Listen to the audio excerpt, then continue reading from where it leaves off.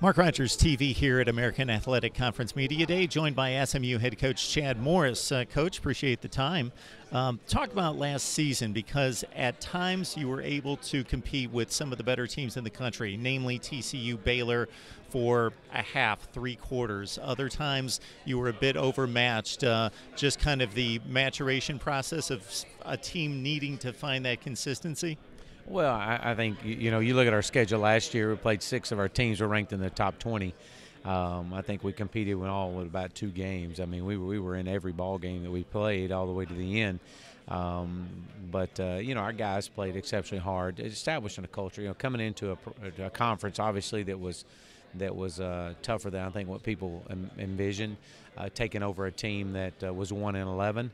I knew that it was about changing the culture. I wasn't taking over a program that had a bunch of draft picks on it already. This was truly a rebuild, and so establishing our culture was a big part of it as we come in from year 1 to year 2.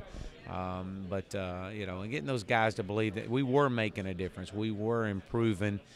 We weren't seeing it on the Saturdays in the scoreboard. Obviously, that's my job to win football games, but so for us to show our players of the wins that we were having and celebrate, we had to create daily wins because our program was being rebuilt from the ground floor up.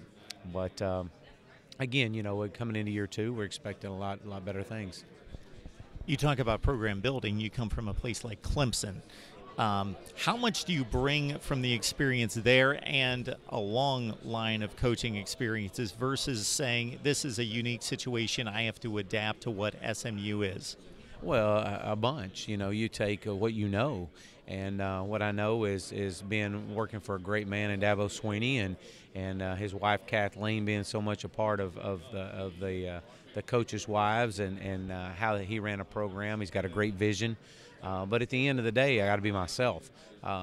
Take the lessons and the values that we've learned, the culture that we established at Clemson, and bring it to SMU. Again, we knew what we were getting into. We knew this was going to be a rebuild. This wasn't. I didn't walk into a situation I felt like that. Hey, we're already established.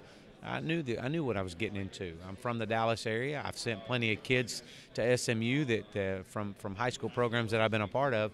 And I knew the perception of SMU football in that state. And so that's a complete overhaul. It's a complete change, and it's something that I wanted to have happen overnight, and it's not. And it truly is a process, and it's a one-day-at-a-time mentality that we take. Coach, talking about the offense specifically, Matt Davis led the team in rushing from the quarterback position.